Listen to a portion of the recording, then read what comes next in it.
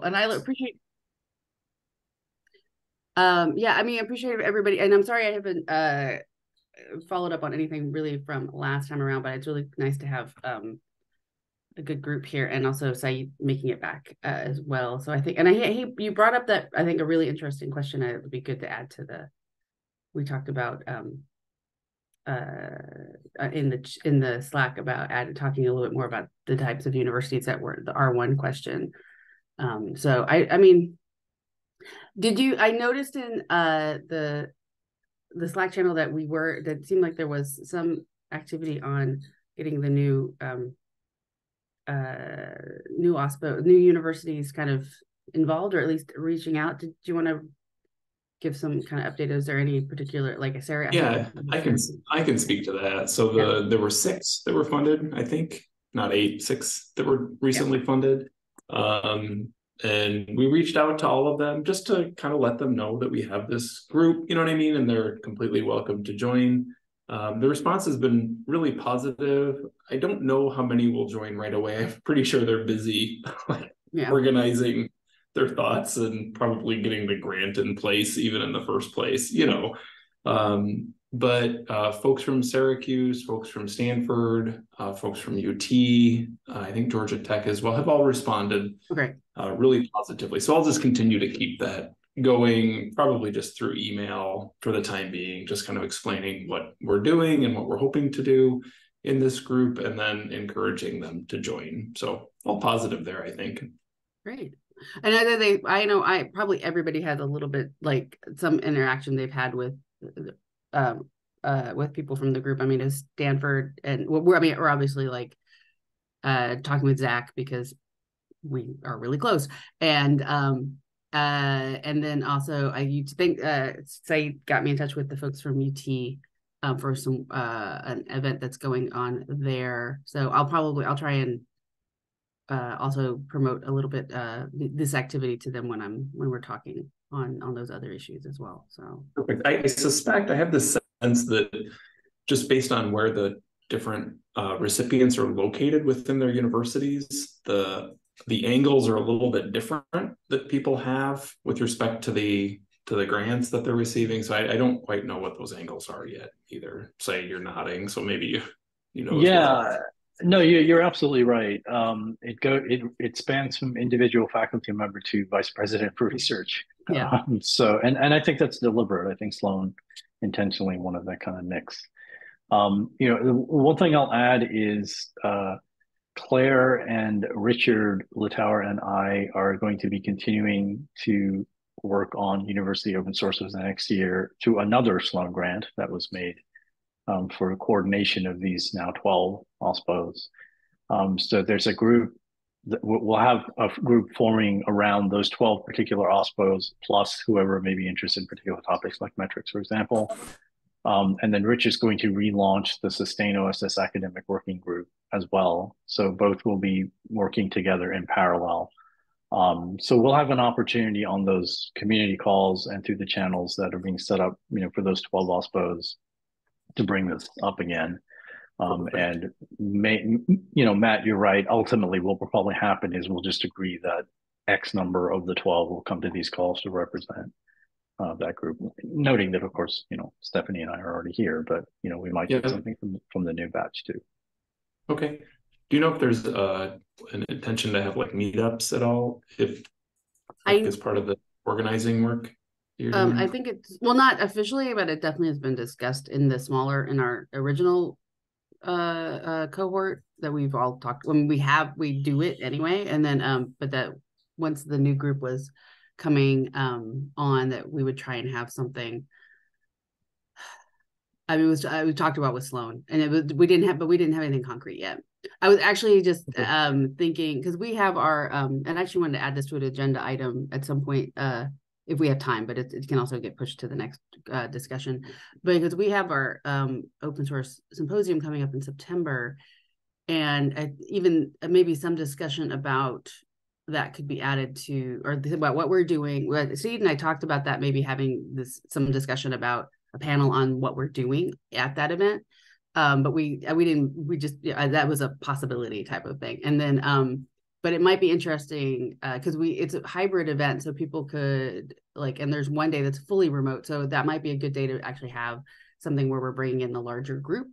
So I'm just throwing that out there as an idea, and that might actually be one way of integrating some of the work we're doing here and also getting those new folks in to hear about it in a little bit less informal way too. So I mean, I'll just throw that. We can talk that a little bit more later, but when I think of order of operations, I think having that group sort of drive the agenda in this group would be optimal, because I think chaos, we have a institutionalized at this point understanding of how to measure things and define the measurements of things, and recognizing that the university use case are different. They represent different perspectives than corporatized or scientific open source software.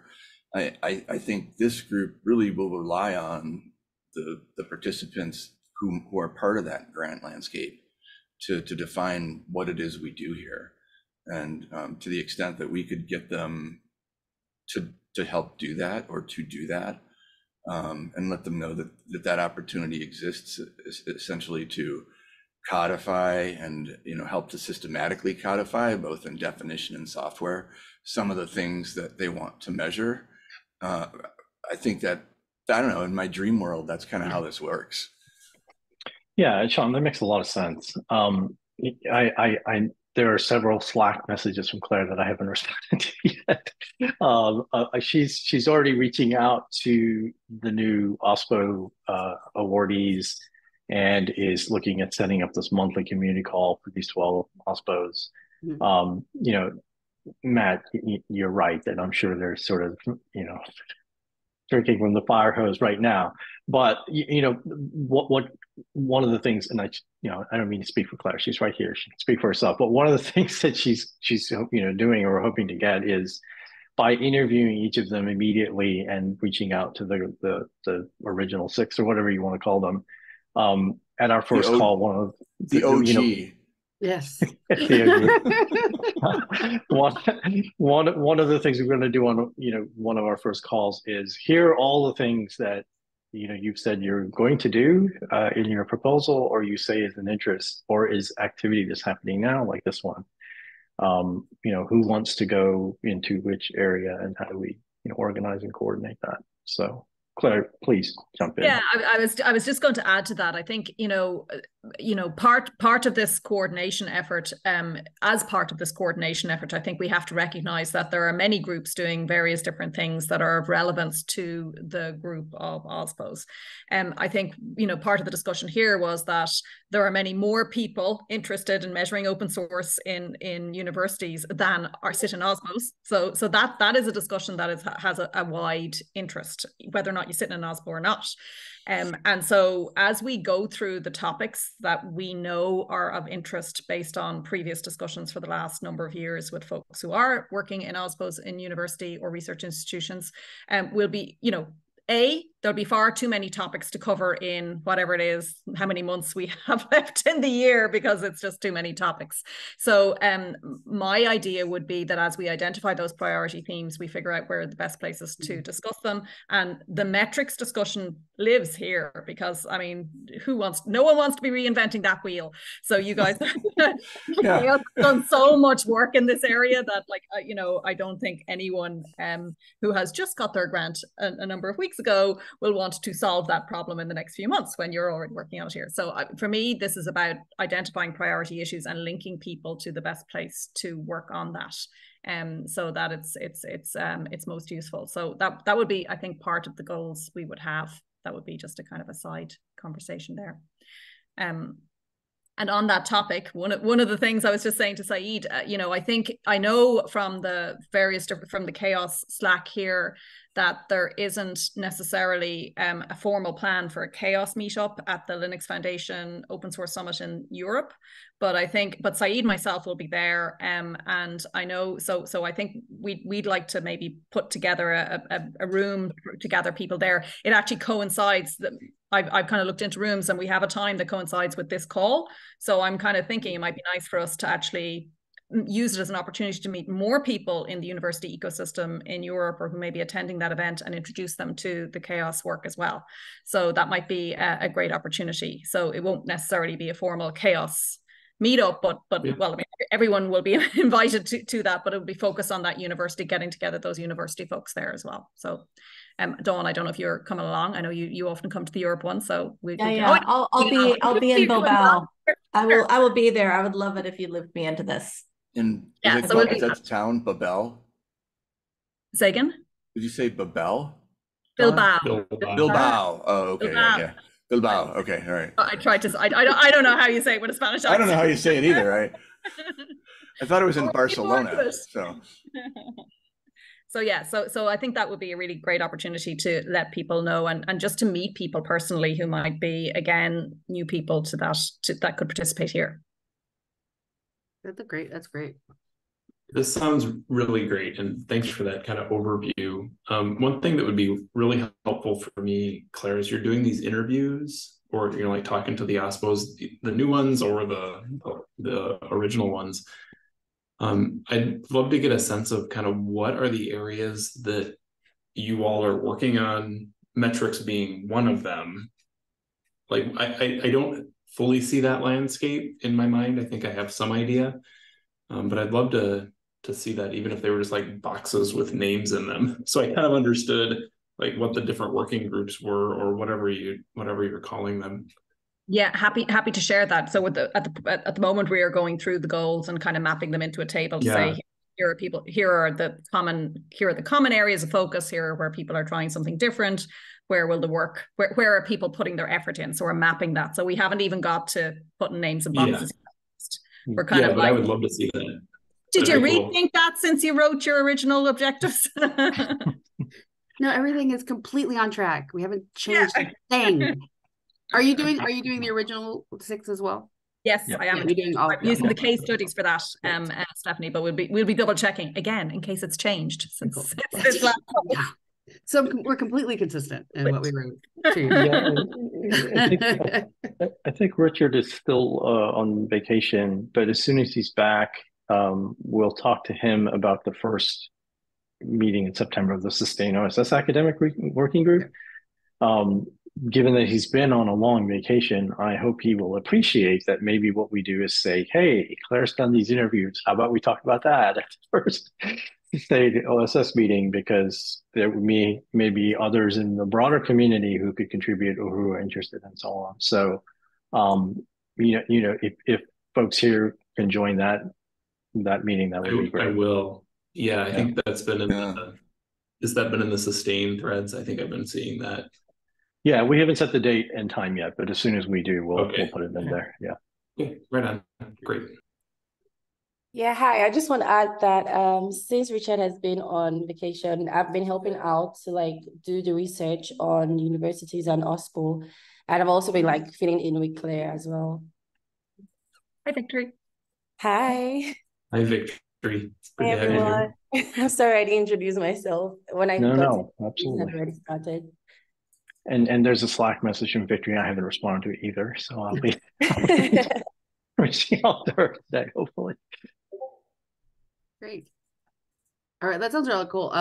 I'll reach out. Actually, Claire, I had a couple of thoughts too, but I can reach out separately on that too, on some of the case studies that you're and this is some of the work I know that y'all are doing through Sustain. So, all right.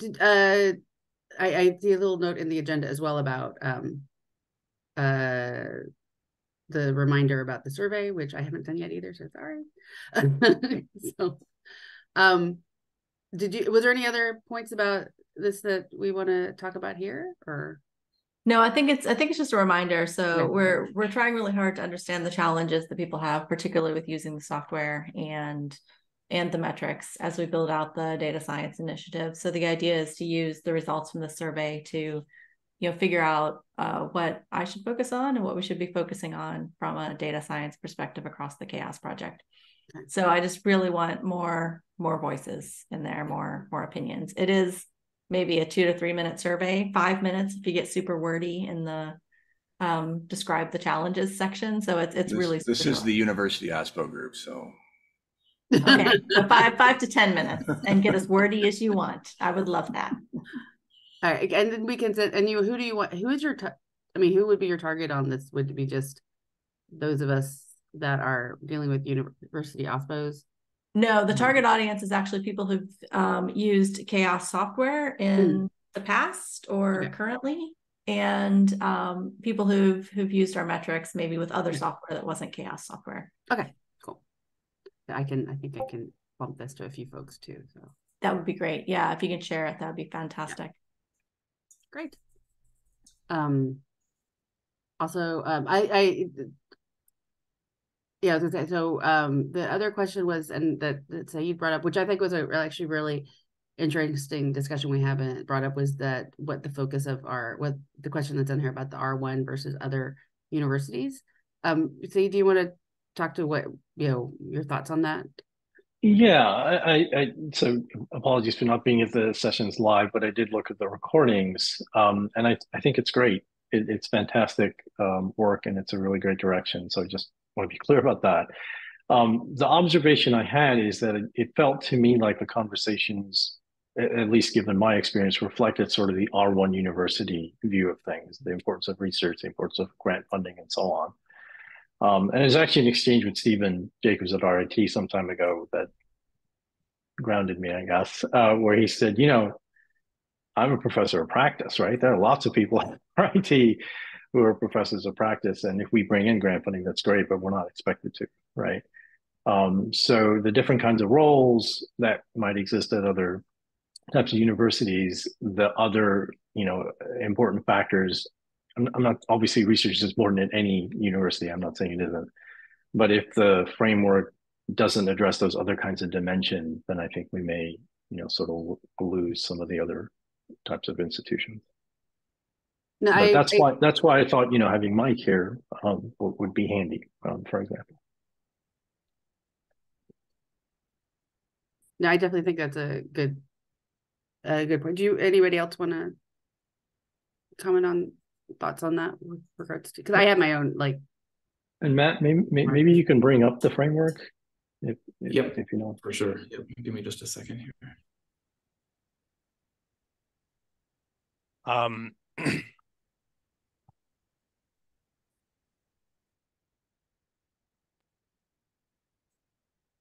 So just this was actually on the agenda too, so we can just kind of merge these two things here. So we've been talking through different ways to ultimately think about metrics and how they could help different activities within the university open source setting. So the metrics really don't come from this initial picture. They come from our deeper thinking about how we kind of reveal these boxes down below. So the top level, research excellence, translation, education, and community are kind of where we're settling on the top areas. And the intention of this framework is just to help kind of articulate conversation around how we think about activities that could be informed by metrics. I think, Saeed, this also connects with your conversation earlier with Helios and how we might be able to think about metrics, not just for metrics' sake, but how particular metrics could help different activities in the university. And so from what I understand you're talking about at the moment, Saeed, is kind of ensuring that these columns are necessarily important for any university, no matter their type of classification. I see you're using a different classification that I had put in the minutes, but all good. Yeah, and they may be fine. I just think it's important to vet them, with representatives from a wide range of universities. Yep. So I am go ahead, Mike. Yes. Mike. Sorry. So we've been one of the things that we've been working on at RIT, which has been like pulling teeth, has been trying to get access to various sort of tenure and promotion evaluation policies within all of our different colleges, and the deans seem that they will fight to the death to it. But and deans fighting? What? Yeah, I know. But one thing that we found is, for instance, Steve is a professor of practice, and his department is quite has a lot of faculty that kind of come from this background, and they utilize Boyer's model of scholarship, which I think, like, maybe when I looked at this, I saw a lot of overlap. Maybe it's just because they both have sort of four things, but they use Boyer's model of scholarship to evaluate various sorts of research, scholarship, that sort of thing. And when we think about the work that we do, we're oftentimes thinking about it through the lens of, like, how we're assisting faculty. So we're drawing a lot from tenure and promotion evaluation and kind of how people think about that. I don't know if that might be useful for this sort of discussion here, but I thought I would throw it in there. Yeah, Mike, sorry, go ahead, Stephanie. No, I was gonna say, I do like that idea of just a quick inside there is that what you said, if we're looking at other universities, maybe looking at how they judge their faculty may be a good way of considering what all of our boxes should look like. So that was, I like that point. It was very, I think, useful. So what were you saying? Yeah, so Matt had mentioned Helios. I actually had a call with Caitlin Carter from Helios last week, and mentioned this again, that this group is looking at university open source metrics. And she reminded me that one of the working groups in Helios is looking at exactly that, promotion and tenure policies and practices, and how to infuse more open science types of measures and metrics into that. It's a group led by Chris Borg, who's the Dean of Libraries at MIT, really very capable, exceptional individual. So I'm sure they've done some very good work. And the advantage, I guess, of the Helios is it's something like 100 members now, 100 universities, and it does really have a pretty diverse span in terms of the types of universities. So one thing we will want to think about is, when do we have a check-in with Helios? And maybe this is a moment where we do that. And in essence, sort of say, hey, we got this initial kind of framework. Before we go too deep with this, we want to check in with your promotion and tenure group and just find out, how does it resonate or not with how some of those conversations are going. So if we think that's helpful, I'm happy to suggest to Caitlin. I said that, this group was meeting in next week or this week. And she said, great, just let me know. So if we think that would be helpful, I'm happy to go back to her, ask about that. My first reaction is, I think it would be helpful. Okay. I don't know what others think. I think it'd be good, because then you don't want to be, it'd be good to be building upon what each side is doing, that it's not like conflicting at all. So bunch of stovepipes, like, yeah, colleges on a campus. What are you talking about? Yeah, exactly. And it'd be interesting to see how much they're taking in this discussion about different types of universities and different academic institutions, the R1s versus R2s, and how that's playing into their discussions as well. Because if I remember for the Helios list, it's a lot of R1s, if I recall correct, but it's a mixture, correct?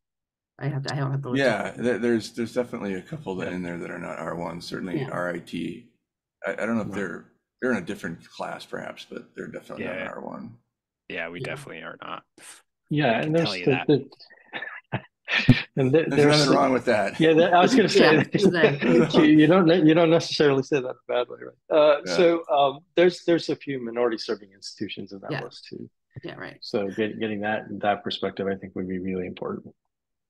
But that's actually one of the things, when you brought this issue up, that it really resonated with me as a discussion point, because I think that if we are focused, if it does come off as being very R1 focused, it means we're also excluding a good chunk of the, like, HBCUs and other groups, and even within our context in California, like, one of our ideas is, although it's not nearly ripe, but is the discussion with the CSUs versus which are most of which are R2s.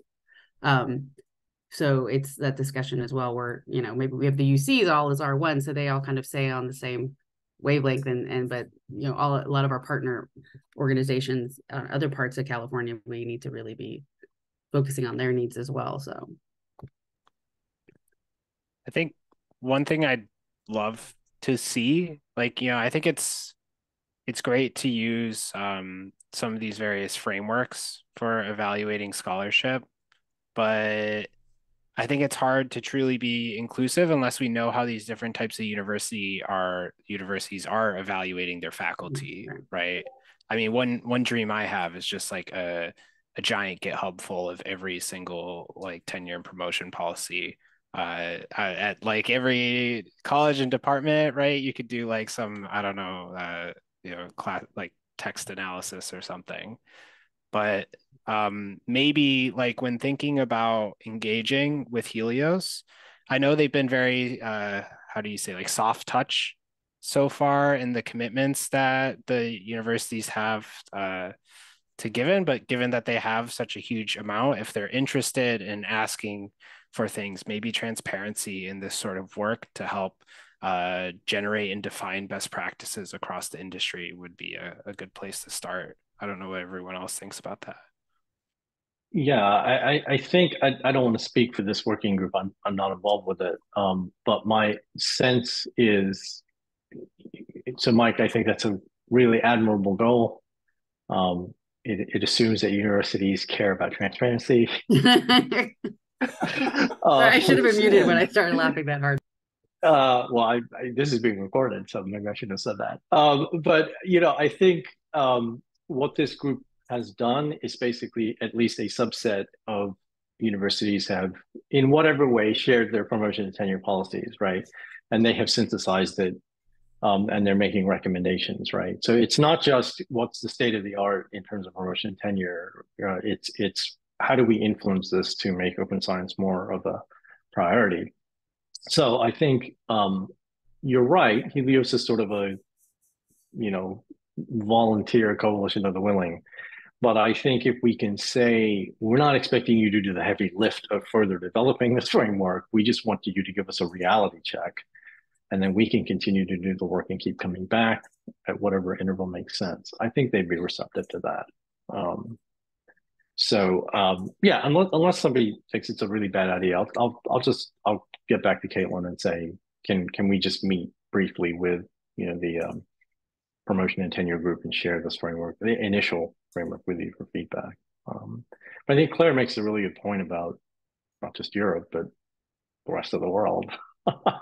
Yeah. And I'm not exactly sure how to address that, but I do think that's important. I mean, Europe's tenure and promotion policies I would characterize as more humane and recognizing scholarship as well as money. It's my opinion.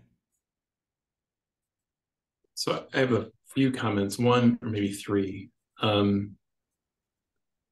Would it be possible to get documents from Helios with respect to the work they've been doing? That's that transparency question. Do they have like minutes that they would be willing to share or anything like that? I can ask. There are some reports on their website, but I can ask that question too. Okay, just because kind of the not asking them to do the heavy lift. If there's things that we could go through as well that they've already documented, that might help. That's a good point. That reality, that check as well. With respect to RPT, like we don't in this model, we don't really have like a component that is specifically RPT. This whole thing is kind of RPT. And I think we've had this discussion before, like, is this framework for university faculty who are going through that process? Is it for people that are helping organize open source activities? For example, an individual that would sit in an OSPO. And this conversation shakes that balance a little bit for me. I'm not sure if we think about this as an RPT framework, it changes the way I look at it a little bit. So I'll narrate it a little bit. Yeah, you raise a very good question, and I'll put out my opinion and feel free to shoot it down. I don't think we want a strong binding between this and a reward promotion tenure process. For some of the reasons you just described. And getting an RPT process to change is a massive lift. I view the engagement. Yeah, I view the engagement with Helios more as just I think Mike used the word reality check, right?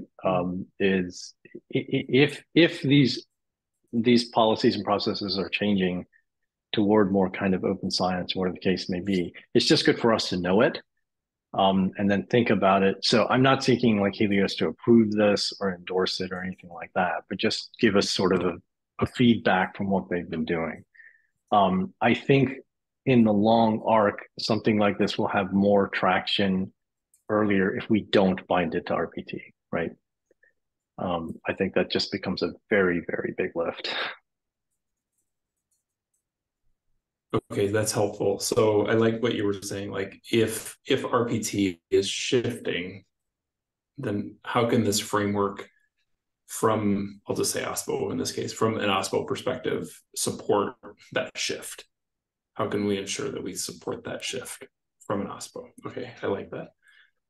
That helps. And then maybe the last comment too is, if you recall, this framework was originally proposed as a maturity model with kind of this implication that you would, I suspect, kind of go down, like do all the things that are in the list. And I think as long as we continue to promote it as not a maturity model, but as a university, there are any one of these boxes or things that you may choose to focus on, and you don't have to focus on all of them by any means. So for example, it may only be the identification of open source in the curriculum might be the critical component for, say, a master's level regional school that's thinking about open source at their university. That might be the first area of focus that they would have, and maybe the only area of focus that they would have. So I think that's, to me, I think, and me also at an R2, like we don't do a lot of tech translation kind of work. So that would just be a box that I would kind of set aside as probably not something that we focus on tremendously. So as long as we can promote that, continue to message that, I think we would be okay. Yeah, I'd agree too, because I mean, I'm looking back to my point of previous to me being at UCSC, I was at basically what you're talking, like a graduate school that focused on professional development, like that, was a professional graduate school. And, although there was some, discussion of research and research translation, and mainly it was the education and community aspect that would have been important to us. But because a lot of what we were doing was open source analysis, like those were actually super important, but we weren't quite there yet. We're having the discussion where I could see, like, if I could see even a school like that looking at this going, oh yeah, these are the boxes that fit us. And that would, as long as it's fine that it's not everything, that we have on here that's any requirements, which we don't have, but that it's like it's kind of a menu of items to choose from. So to this, agreed to this question too that you bring up, Saeed, like, are you getting a sense that there's other universities that aren't necessarily R1s that are starting to engage in this kind of work? Or is this kind of looking out into the future to a possibility that may exist? So, I can't go into too many details for all the obvious reasons, but I spoke with a few institutions when the Sloan RFP came out, for the current round. And I can tell you that some of those institutions are not R1. Okay. So I think, to the extent that they'll follow through if they weren't chosen for the Sloan program is a valid question, but there was at least some interest there. Yes. Yeah. Gotcha. Okay, I had very similar experience during that time as well. So. Okay, well, that's fair. There's been a discussion that's been going on in the chat. I want to make sure that we don't miss that. I haven't been reading it. So if anybody, Claire, Sean, Mike, if you want to bring that forward, that would be great as well.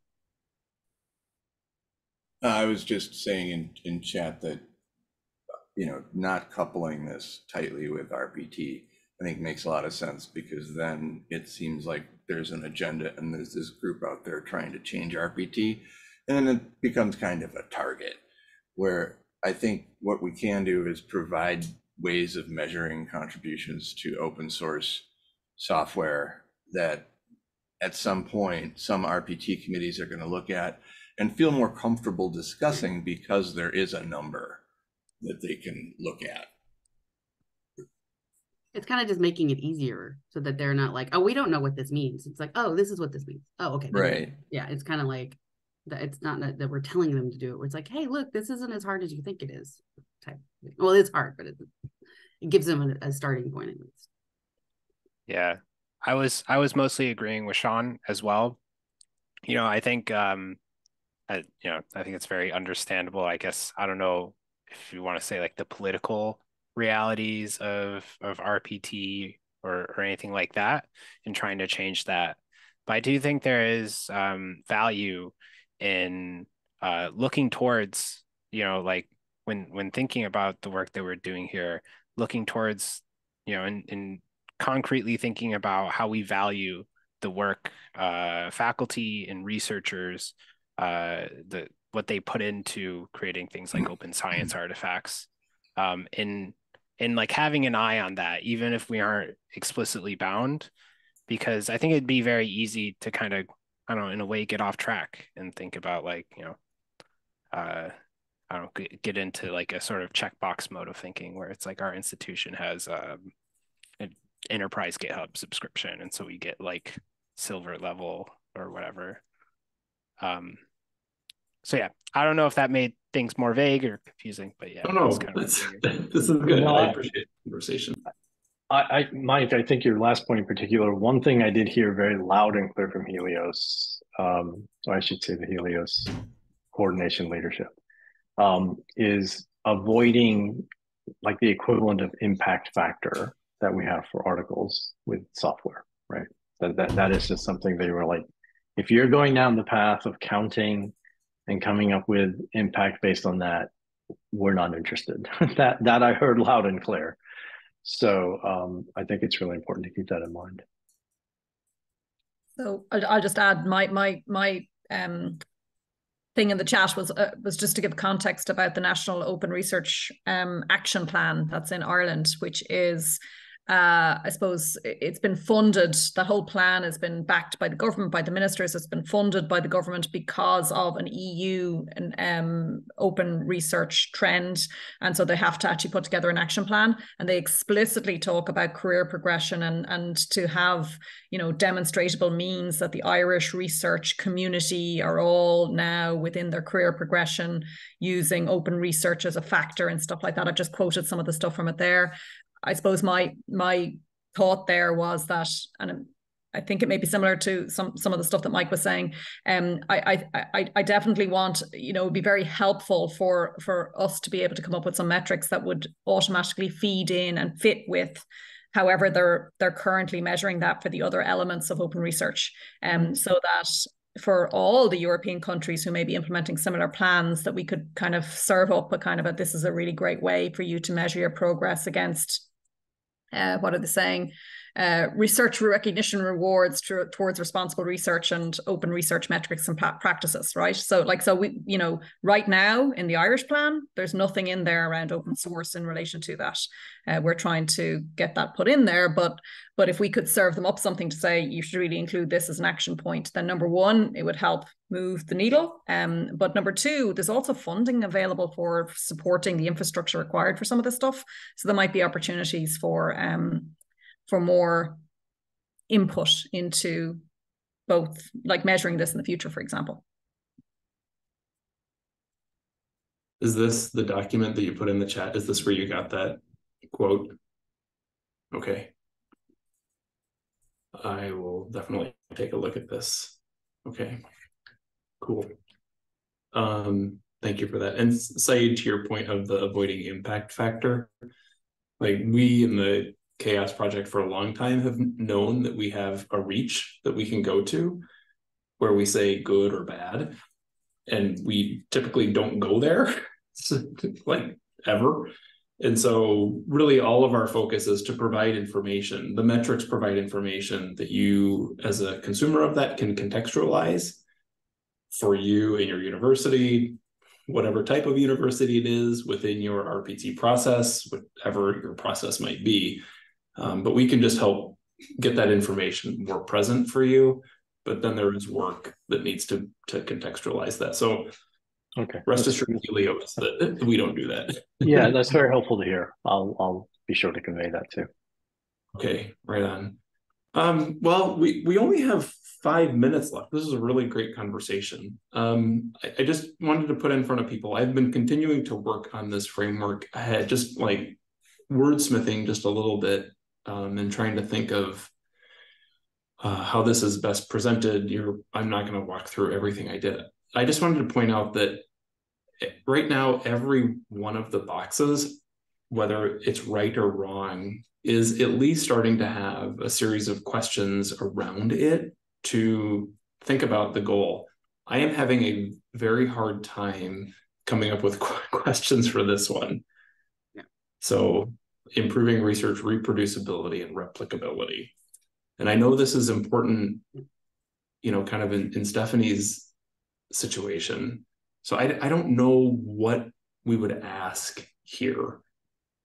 I mean, we don't have a ton of time. I'm happy to actually take this on a bit more. And also, since Carlos is kind of the person I go to for all of these type of questions, I can have him give me some starting points for this.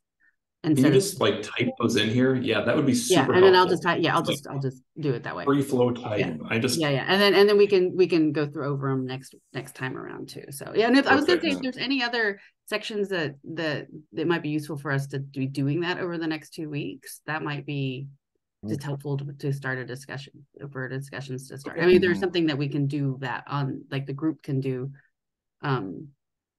with regards to all of the boxes that you have so far. I mean, I think that would be, if that seems helpful. I mean, I'm happy to take on some of it too. So okay, great. Yeah, me too. And yeah, Stephanie, I think the session that we had at the ACM conference would be really useful for this particular slide, right? Yeah, and definitely there's questions in that already, I think. That's a good point. Yeah, even just like 2 or 3. I'm having a hard time just locating myself.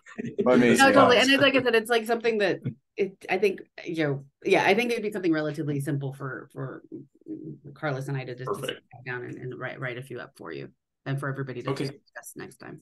I really appreciate it. No problem.